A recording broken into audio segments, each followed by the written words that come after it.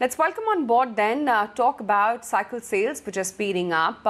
And clearly it seems cycling is back in vogue. CMD Hero Cycles, Pankaj Munjal joins in on the show right now. Mr. Munjal, morning. Good to have you on the show. Wanted to understand about this big shift in trends that one is seeing as far as cycling is now concerned. Do you think cycling is back in vogue past the pandemic and ensuring that it's going to be a trend which is here to stay? So in the lockdown, we all got locked up at home. But the human spirit you can't lock. So, people wanted to go out. Now, we never had the roads. Now, in the lockdown, the roads are empty. It was safe to ride. Gyms were closed. We have seen this cycling market surge. It's a natural instinct of a person to walk and cycle. So people across all ages, children, adult, elders, people going to school, people going to work, every segment has got into cycling. I'm in London over here, and I was in the park, going for my jog, and you see people wearing fitted clothes to take the sweat, everything. So when they go to work, they are out there and they've changed and then they're ready for the work. So you have saved time, and cycling is a natural instinct of a human being. We just need safe road. We just needed safe roads. Right. Mr. Munjal, what according to you is the key reason for this, re-emergence of cycling as a fitness activity, if I can call it that? And what would you say is driving the demand for cycles besides what you just highlighted? It's a combination of all. People want physical fitness. You don't need to go to the gym. You can't even go to the gym nowadays. You don't need to go to the gym and lose time. You cycle to work. Urban congestion is a big story. Cycling will reduce urban congestion. Air pollution, urban pollution is a big pain we all face socially. And that's being addressed with this. Health. So the four fundamental social issues are all being addressed. It's a natural instinct. And if it's a social problem being solved, it's got to be, big. There's a 3 weeks waiting list for Firefox. There's a 3 weeks waiting list for Electro. So the production can't keep up. There's a 3 months waiting list for UK and Germany of our own plants over here. We are just ramping up. So Hero's building up a valley, a cycle valley, e-cycle valley, in fact, and we will have now 10% of the world capacity. So, Mr. Munjal, that certainly does come as good news. What about the segments within cycles that are flying off the shelf? If you can tell us which are the types of cycles that are seeing, a higher offtake. Is it the basic models? Is it the high-end models? What is flying off the shelf, what is in demand, is the recreation bike. The Firefox cycle ranges from 10,000 to 30,000.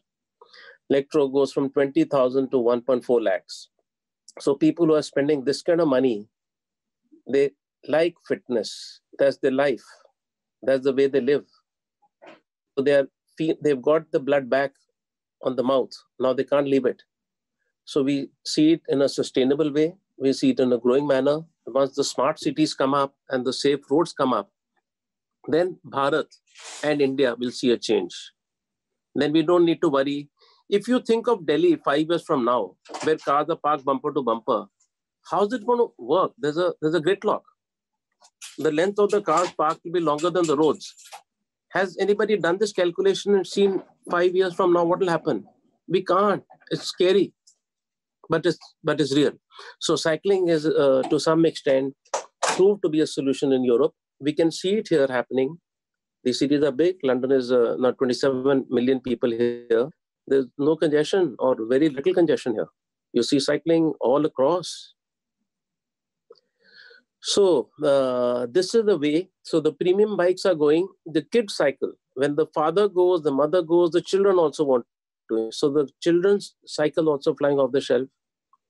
And cycling to school. People, rather than getting into, those 2-3-wheelers and big buses, cycling, you have a natural safe distancing also with this.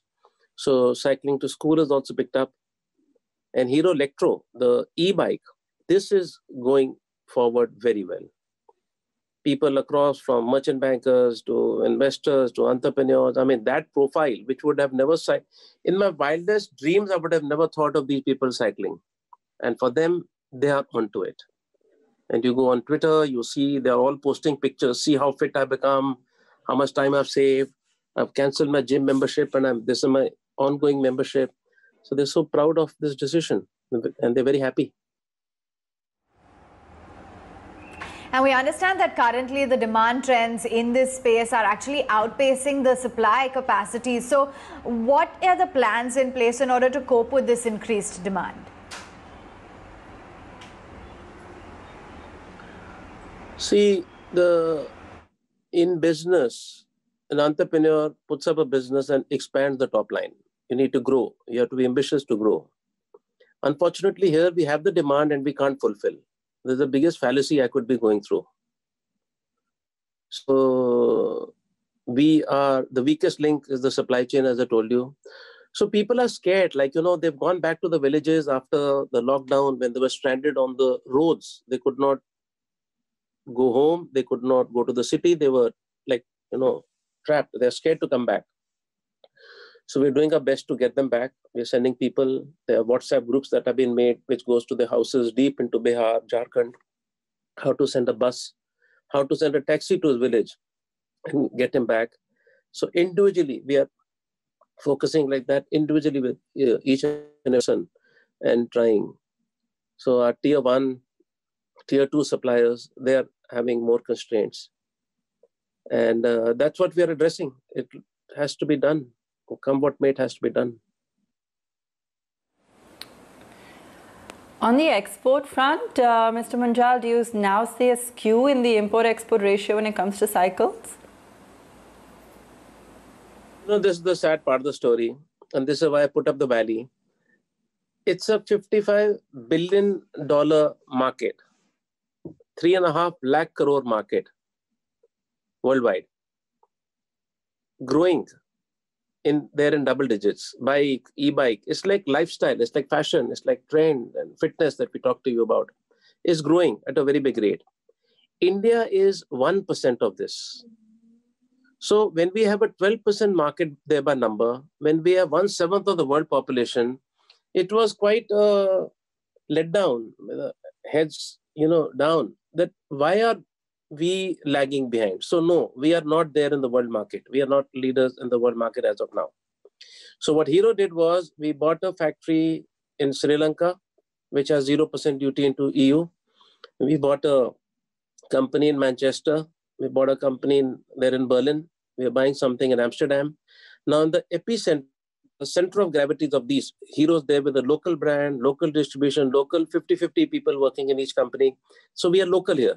We are not exporting. We are like InSync, H&F. These are the brands that people are buying. So this is the strategy. This is what has paid off now. And by virtue of this, 500,000 bikes will be exported this year. We'll make them in India and in a plant in Sri Lanka and export them to these places. US is our next destination. Walmart would be a big partner. So we are planning one foothold into US. Once all of this is in place, then Hero will be 10% of the world market. But by 2023, March is the goal. All right, Mr. Munjal, we'll leave it there. Thanks so much for joining us. Pankaj Munjal there on the outlook for Hero Cycles.